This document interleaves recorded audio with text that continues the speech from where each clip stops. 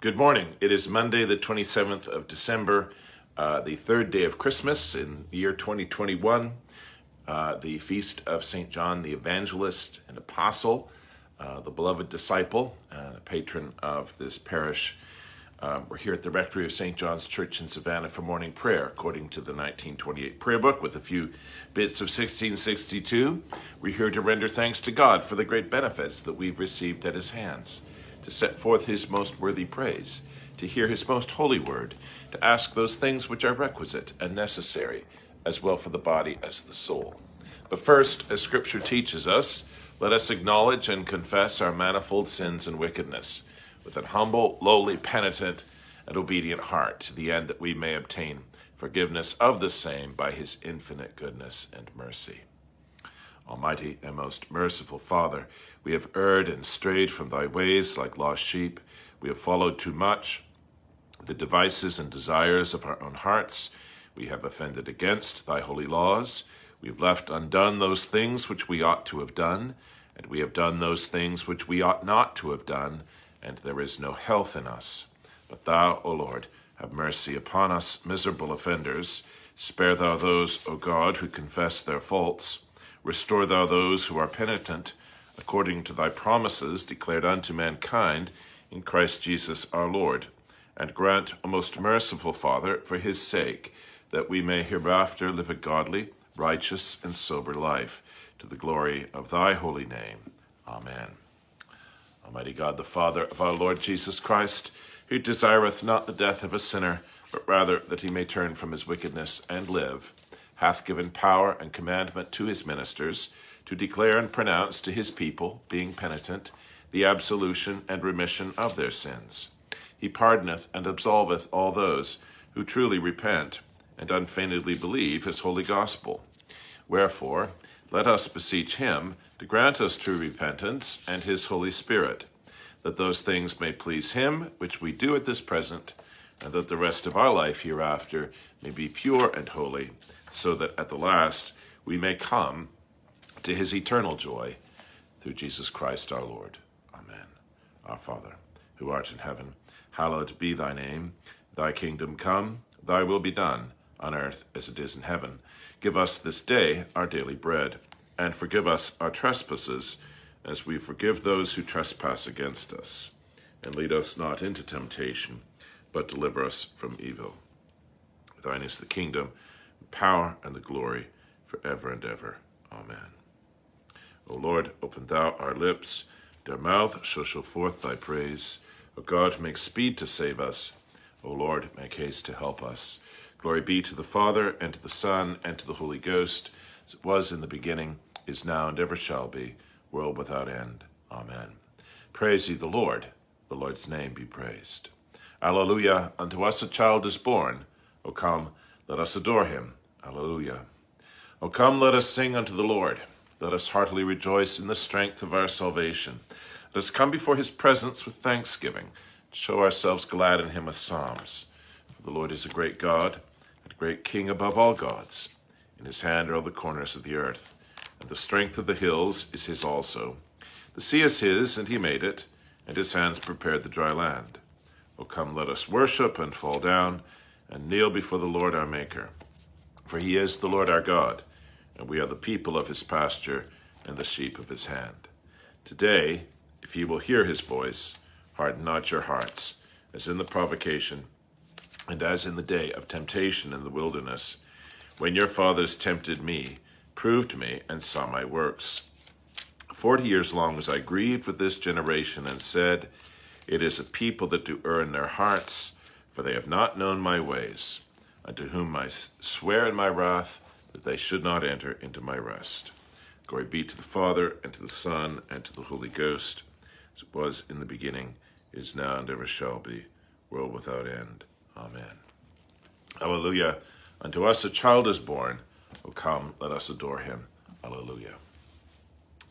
Well, let us indeed hear his voice, the Creator and Savior who has been made flesh and dwells among us full of grace and truth. The Psalms for this feast of St. John the Evangelist, Psalms 19 on page 363 and 27 on 371, and then 34. And that is on page 380.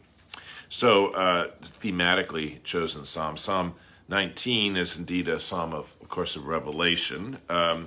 The revelation of God's glory in the natural order of his glory in the Word, and then the going forth of both of the Son visibly and the Word intelligibly are images of the going forth of God's eternal Word, incarnate and proclaimed indeed by the Gospel of St. John. The heavens declare the glory of God, and the firmament showeth his handiwork. One day telleth another, and one night certifieth another. There is neither speech nor language, but their voices are heard among them. Their sound is gone out into all lands, and their words into the ends of the world. In them hath he set a tabernacle for the sun, which cometh forth as a bridegroom out of his chamber, and rejoiceth as a giant to run his course. It goeth forth from the uttermost part of the heaven, and runneth about unto the end of it again, and there is nothing hid from the heat thereof. The law of the Lord is an undefiled law, converting the soul. The testimony of the Lord is sure, and giveth wisdom unto the simple. The statutes of the Lord are right, and rejoice the heart. The commandment of the Lord is pure, and giveth light unto the eyes. The fear of the Lord is clean, and endureth forever. The judgments of the Lord are true, and righteous altogether. More to be desired are they than gold, yea, than much fine gold, sweeter also than honey and the honeycomb. Moreover, by them is thy servant taught, and in keeping of them there is great reward. Who can tell how oft he offendeth? O cleanse thou me from my secret faults. Keep thy servant also from presumptuous sins, lest they get the dominion over me. So shall I be undefiled and innocent from the great offense. Let the words of my mouth and the meditation of my heart be always acceptable in thy sight, O Lord, my strength and my Redeemer. Glory be to the Father, and to the Son, and to the Holy Ghost, as it was in the beginning, is now, and ever shall be, world without end. Amen. We indeed pray that the light of that word may fill us and purify us inwardly. Psalm 27 also picks up this image of light, one of the favorite images of John's writings in the Gospel and Epistle and Revelation, and here an expression of confident reliance in God as light and salvation. The Lord is my light and my salvation, whom then shall I fear? The Lord is the strength of my life, of whom then shall I be afraid? When the wicked, even mine enemies and my foes, came upon me to eat up my flesh, they stumbled and fell. Though an host of men were laid against me, yet shall not my heart be afraid. And though there rose up war against me, yet will I put my trust in him. One thing have I desired of the Lord, which I will require, even that I may dwell in the house of the Lord all the days of my life, to behold the fair beauty of the Lord, and to visit his temple. For in the time of trouble he shall hide me in his tabernacle. Yea, in the secret place of his dwelling shall he hide me, and set me up upon a rock of stone. And now shall he lift up mine head above mine enemies round about me. Therefore will I offer in his dwelling an oblation with great gladness. I will sing and speak praises unto the Lord. Hearken unto my voice, O Lord, when I cry unto thee. Have mercy upon me and hear me. My heart hath talked of thee. Seek ye my face? Thy face, Lord, will I seek. O hide not thou thy face from me, nor cast thy servant away in displeasure. Thou hast been my succor. Leave me not, neither forsake me, O God of my salvation. When my father and my mother forsake me, the Lord taketh me up. Teach me thy way, O Lord, and lead me in the right way because of mine enemies. Deliver me not over into will of mine adversaries, for there are false witnesses risen up against me, and such as speak wrong. I should utterly have fainted, but that I believe verily to see the goodness of the Lord in the land of the living. O tarry thou the Lord's leisure, be strong, and he shall comfort thine heart, and put thou thy trust in the Lord. Glory be to the Father, and to the Son, and to the Holy Ghost, as it was in the beginning, is now, and ever shall be, world without end. Amen. There's a joy and a longing for intimate communion with the Lord in that psalm, which makes us think very much of John, the disciple whom Jesus loved, the disciple with whom he'd had a especially close friendship, and who was, as the expression said, leaned on his bosom at the Last Supper. Psalm 34, page 380, a psalm, of course, of the saints, and of the great favor that those who trust in God experience. I will always give thanks unto the Lord. His praise shall ever be in my mouth. My soul shall make her boast in the Lord. The humble shall hear thereof and be glad. O praise the Lord with me, and let us magnify his name together. I sought the Lord, and he heard me. Yea, he delivered me out of all my fear. They had an eye unto him, and were lightened, and their faces were not ashamed. Lo, the poor crieth, and the Lord heareth him, yea, and saveth him out of all his troubles. The angel of the Lord tarrieth round about them that fear him, and delivereth them. O taste and see how gracious the Lord is. Blessed is the man that trusteth in him. O fear the Lord, ye that are his saints, for they that fear him lack nothing. The lions do lack and suffer hunger, but they who seek the Lord shall want no manner of thing that is good. So there's the great blessings that the faithful, those who fear God, experience. And now the psalmist, we can hear John himself saying, instruction in the fear of God. Come, ye children, and hearken unto me. I will teach you the fear of the Lord. What man is he that lusteth to live, and would fain see good days? Keep thy tongue from evil, and thy lips they speak no guile. Eschew evil, and do good. Seek peace, and ensue it. The eyes of the Lord are over the righteous, and his ears are open unto their prayers. The countenance of the Lord is against them that do evil, to root out the remembrance of them from the earth. The righteous cry, and the Lord heareth them, and delivereth them out of all their troubles.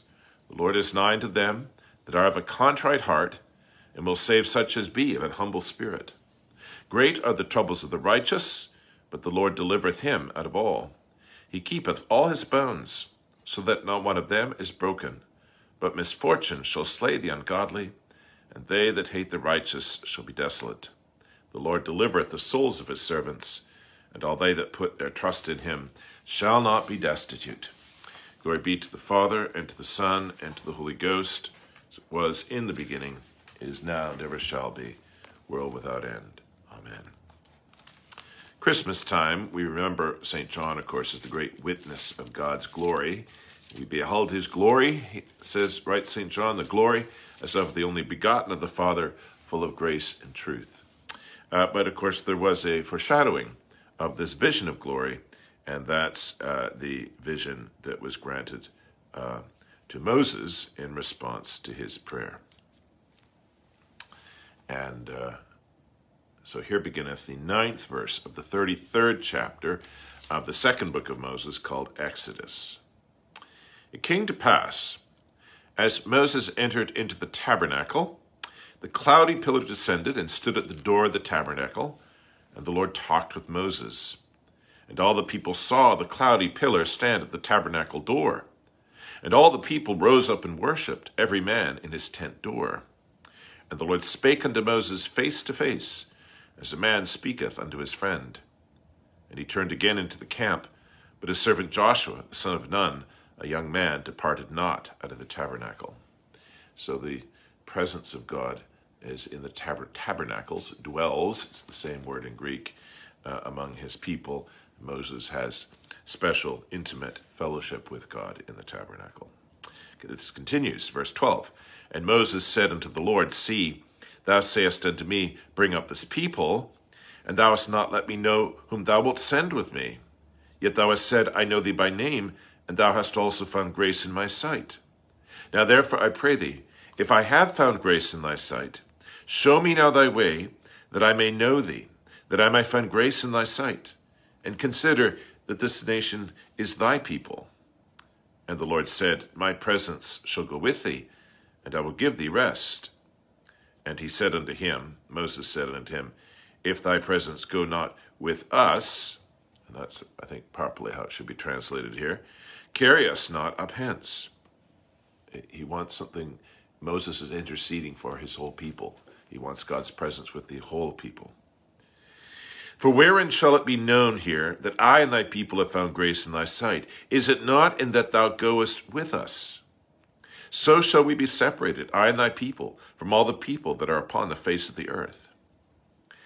And the Lord said unto Moses, I will do this thing, also which thou hast spoken, for thou hast found grace in my sight, and I know thee by name.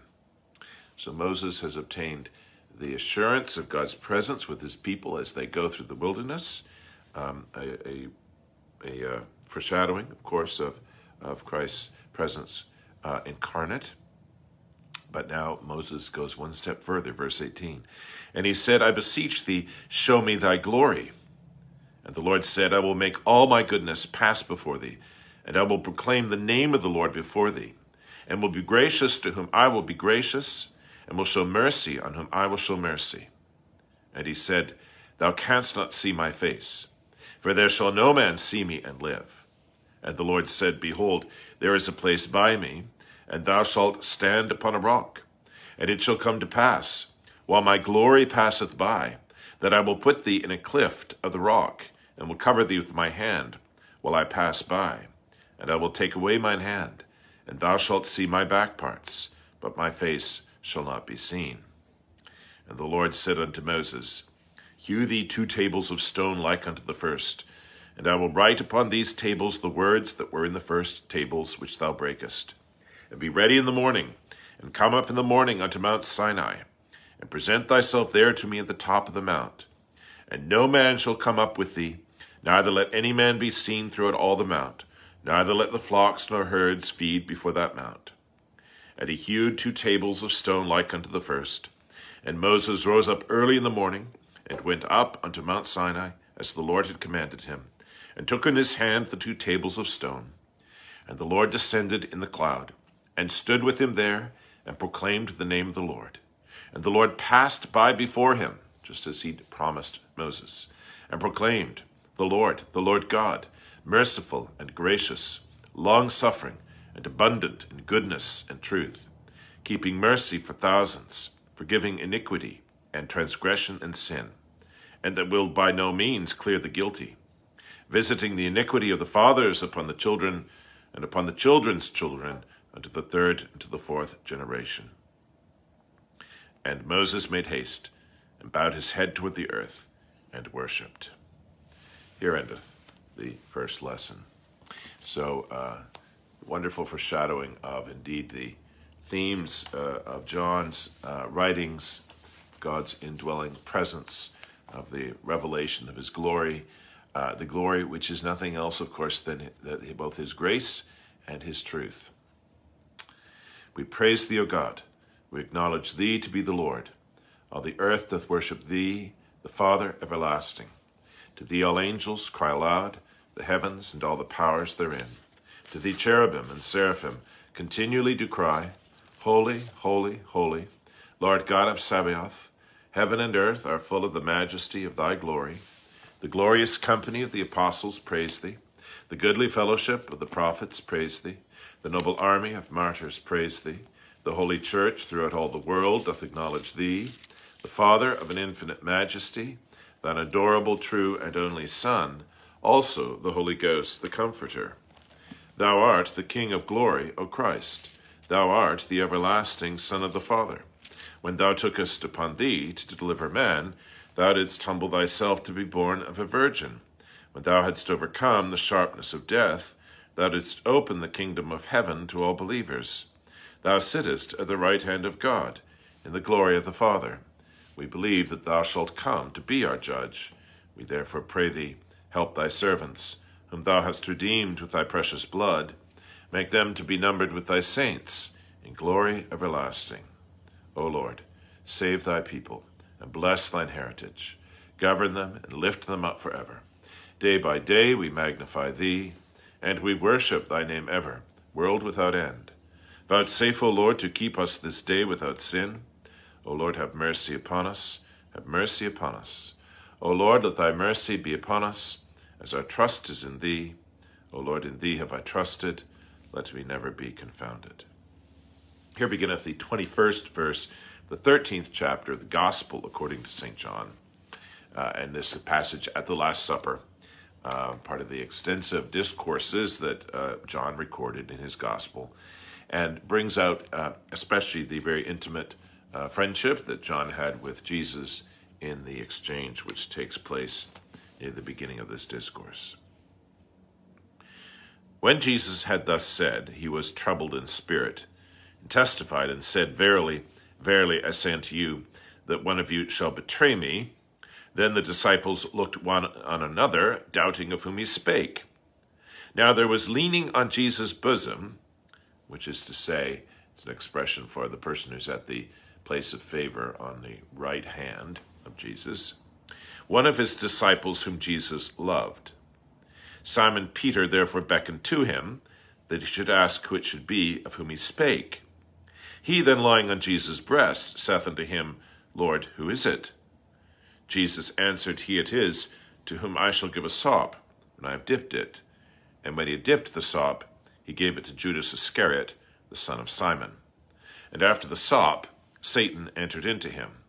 Then said Jesus unto him, That thou doest, do quickly.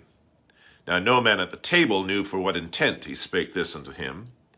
For some of them thought, because Judas had the bag, that Jesus had said unto him, Buy those things that we have need of against the feast, or that he should give something to the poor. He then, having received the sop, went immediately out, and it was night. Therefore when he was gone out, Jesus said, Now is the Son of Man glorified, and God is glorified in him. If God be glorified in him, God shall also glorify him in himself, and shall straightway glorify him. Little children, yet a little while I am with you. Ye shall seek me, and as I said unto the Jews, Whither I go, ye cannot come. So now I say to you, A new commandment I give unto you, that ye love one another. As I have loved you, that ye also love one another. By this shall all men know that ye are my disciples, if ye have love one to another. Here endeth the second lesson. Well, St. John is a great witness to the truth. He's also a great apostle of charity. And on St. John's Day, the old custom was to celebrate that charity in the sharing of a loving cup.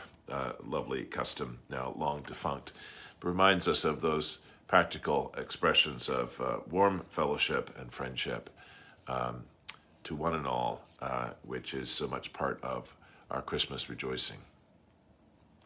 Blessed be the Lord God of Israel, for he hath visited and redeemed his people, and hath raised up a mighty salvation for us in the house of his servant David, as he spake by the mouth of his holy prophets, which have been since the world began, that we should be saved from our enemies, and from the hand of all that hate us, to perform the mercy promised to our forefathers, and to remember his holy covenant, to perform the oath which he sware to our forefather Abraham, that he would give us, that we being delivered out of the hand of our enemies, might serve him without fear, in holiness and righteousness before him all the days of our life. And thou, child, shalt be called the prophet of the highest, for thou shalt go before the face of the Lord to prepare his ways, to give knowledge of salvation unto his people, for the remission of their sins, through the tender mercy of our God, whereby the dayspring from on high hath visited us, to give light to them that sit in darkness and in the shadow of death, and to guide our feet into the way of peace. Glory be to the Father, and to the Son, and to the Holy Ghost, as it was in the beginning, is now, and ever shall be, world without end. Amen.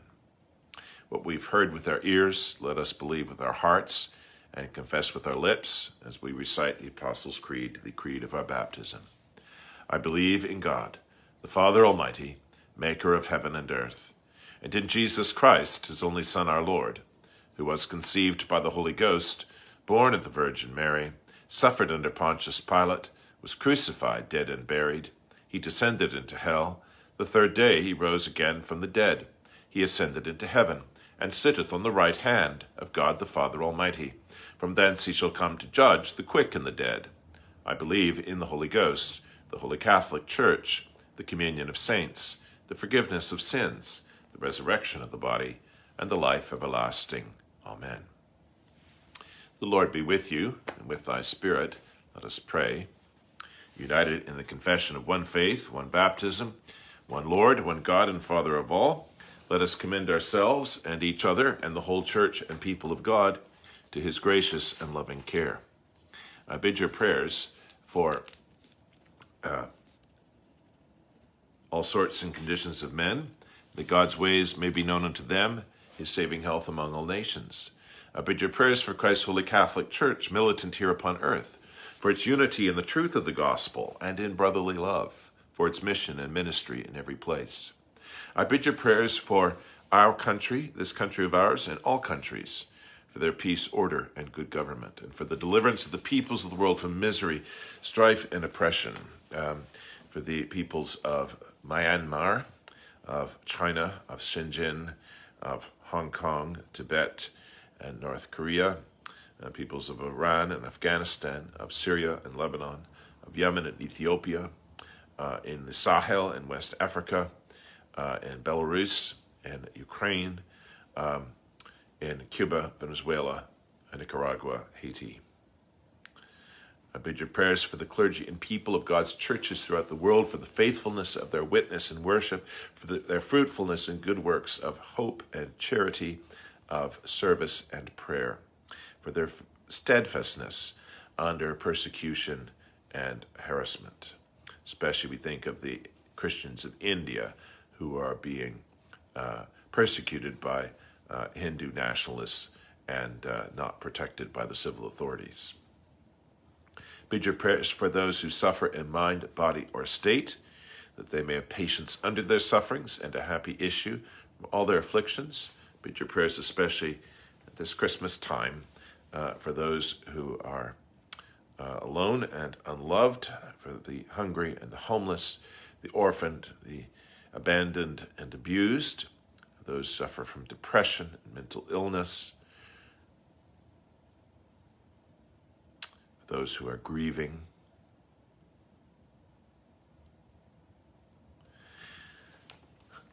for those who are recovering from surgery or undergoing it, dealing with cancer and its therapies, who suffer chronic pain, a debilitating infirmity, cognitive impairment, those facing the challenge of sobriety, the caregivers, those who care for the sick in mind and body, the healing arts and sciences. We think especially of the healthcare professionals facing the possibility of another surge of cases, COVID infection, likely to overwhelm intensive care wards and emergency rooms. For those who are dying, and for newborns and their mothers.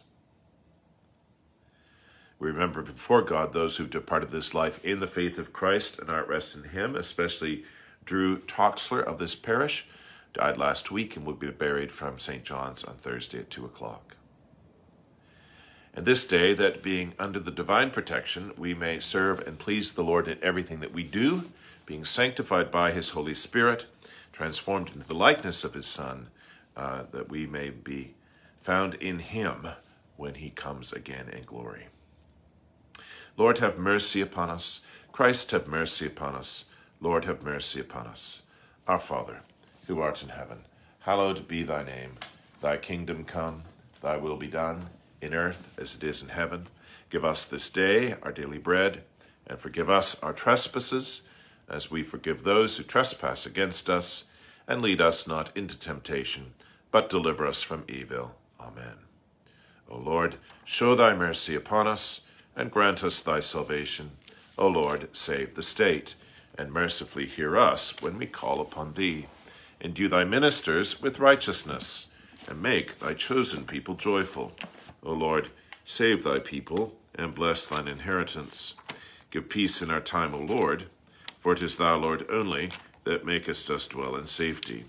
O God, make clean our hearts within us, and take not thy Holy Spirit from us. Merciful Lord, we beseech thee to cast thy bright beams of light upon thy church, that it being illumined by the doctrine of the blessed apostle and evangelist St. John, may so walk in the light of thy truth, that it may at length attain unto life everlasting. Through Jesus Christ our Lord. Amen. Almighty God, who hast given us thy only begotten Son, to take our nature upon him, and as at this time to be born of a pure virgin, grant that we, being regenerate, and made thy children by adoption and grace, may daily be renewed by thy Holy Spirit. Through the same our Lord Jesus Christ, who liveth and reigneth with thee in the Holy Ghost ever, one God, world without end. Amen.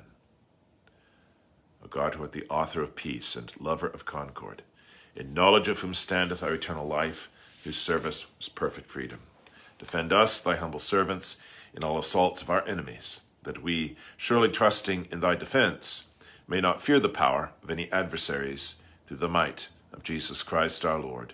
Amen. O Lord, our heavenly Father, almighty and everlasting God, who has safely brought us to the beginning of this day, defend us in the same with thy mighty power, and grant that this day we fall into no sin, neither run into any kind of danger, but that all our doings, being ordered by thy governance, may be righteous in thy sight, through Jesus Christ our Lord. Amen. In the beginning was the Word, and the Word was with God, and the Word was God. The same was in the beginning with God. All things were made by him, and without him was not anything made that was made. In him was life, and the life was the light of men, and the light shineth in darkness, and the darkness comprehended it not. And the Word was made flesh, and dwelt among us, and we beheld his glory, the glory as of the only begotten of the Father, full of grace and truth. The grace of our Lord Jesus Christ, and the love of God, and the fellowship of the Holy Ghost, be with us all evermore. Amen. The good Lord order this day and your doings in his peace, and grant you your prayers according to his most holy will.